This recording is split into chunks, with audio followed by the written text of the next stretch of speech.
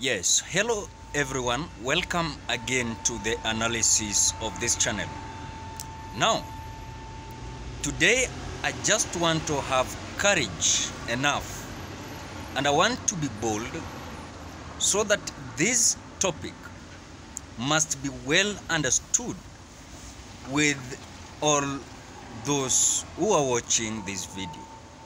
Now, ladies and gentlemen, as far as we are concerned with the politics across the Republic of Kenya, it is for a long period of time that we have discussed the politics of William Ruto and Raila Odinga. One day, I said it in this channel when I was analyzing certain video that those who are going to lose big in this election, it is not Raila or Uhuru Kenyatta. It is those who have come out to vote for the leaders that they prefer that must lead this Republic of Kenya. One thing that I have realized, it is for long decades that Kikuyus and Kalenjins, they have been always on a limelight when it comes to the politics of the Republic of Kenya since independence. One thing that I want to say, who is this person that is remembering the politics and the reign of Daniel Moi? In fact, when you look at the process and the way Moi conducted his politics was a politics of dictatorship, a politics of one-party state, a politics that you could have not even say anything regarding to what your opinion and the freedom of speech is. But I want to let this point to be well understood across the Republic of Kenya. When William Ruto started his politics in 2013, it was believed that William Ruto, after the retiring of Uhuru Kenyatta, William Ruto was going to start his bid to presidency. As far as we are concerned, he came out bold enough to explain to certain Kenyans who are willing to understand his ideologies and agendas across the Republic of Kenya. With the information that I have, it seems that the information of William Ruto was well understood and well captured in the Mount Kenya region. And one thing that we know, Kikuyus are the ones that are living in the Mount Kenya region. When you see the wave of William Ruto in the Mount Kenya region, then I ask myself certain question here. Ladies and gentlemen, William Ruto has taken over your politics, you Kikuyus.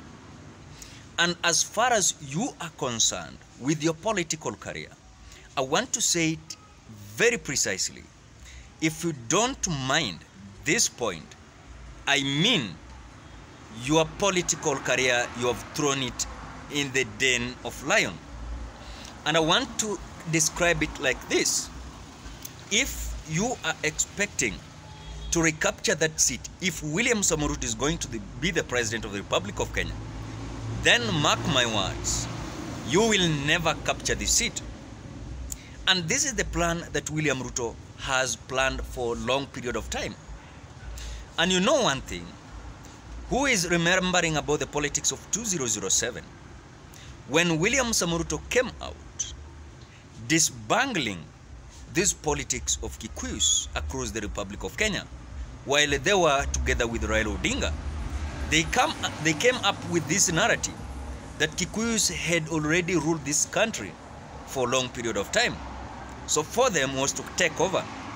So what is this thing that now can make William Ruto to be trusted in Mount Kenya region than even Raila Odinga? It means that after William Ruto, the way he has already taken over the politics of Mount Kenya region, in fact, I don't see the celebration that Kikuyus are seeing. If it is the celebration, it means that the Kikuyus has already lacked something. What is this thing that they lack? The real leadership. I mean, Rigathi Gachagua cannot offer real leadership in terms to what Kikuyus are looking for.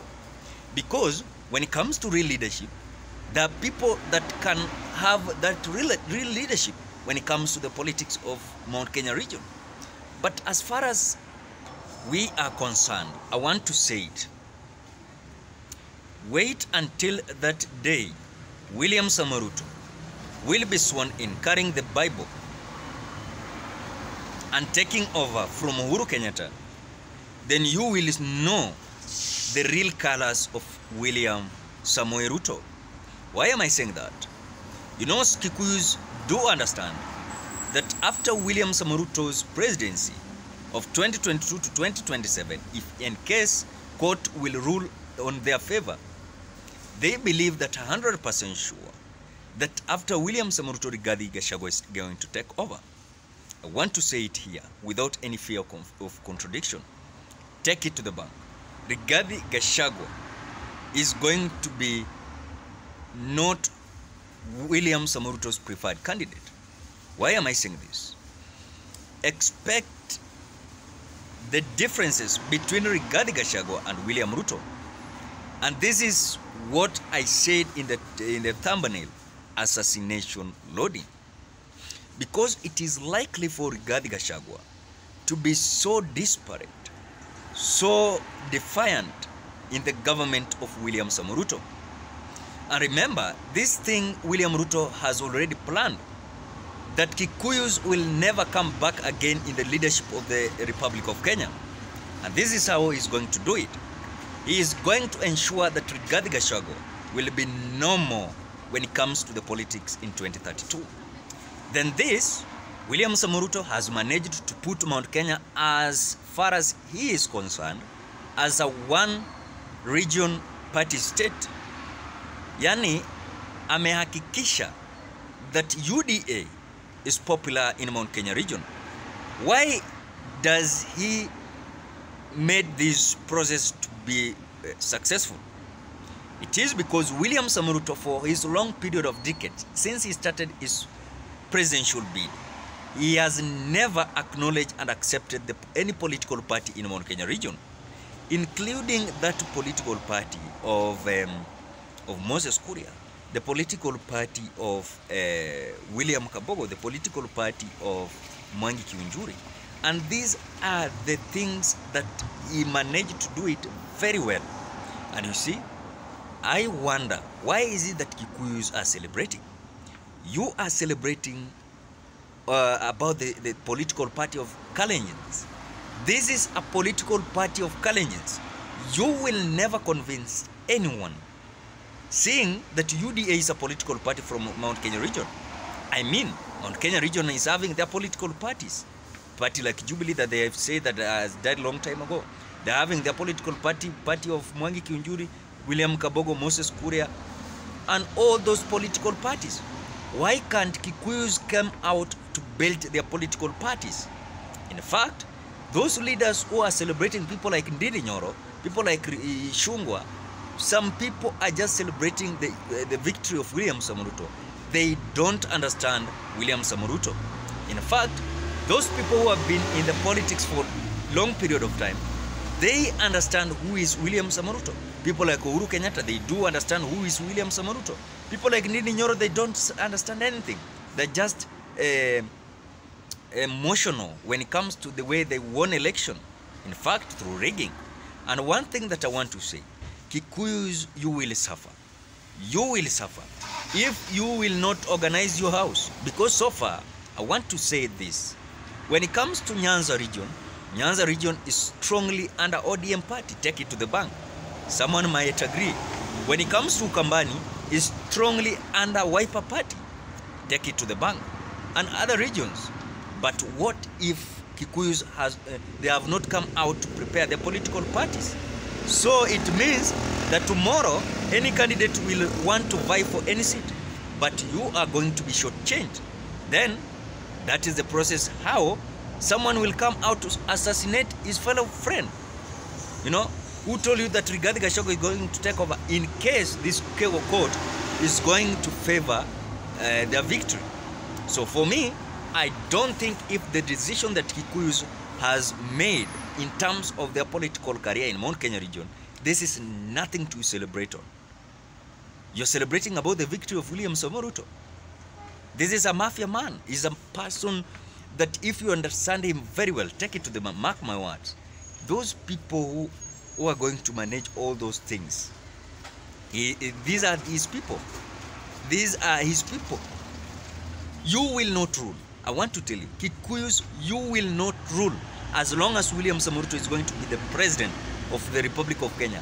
If court is going to say that he won election free and fair, take it to the bank. So when you celebrate, celebrate carefully, because there's something that will come that will haunt you till you will suffer politically speaking. So William Ruto, with Rigathi Gachagua, expect division that is going to be there, because Rigathi Gachagua is so defiant. He's a man of defiantment. So for him, he will not agree with the decision that William Ruto will make. Kikuyus are going to be shortchanged by the William Samoei Ruto. What are your thoughts? Drop your opinion at the comment section below. I want to say thank you so much because of your love. Thank you so much because of your support. If you're a visitor and you have not subscribed to this channel, ensure that you subscribe to this channel. Put on the notification bell that when I upload my videos, you get notified. Now, bye-bye till we meet on another video.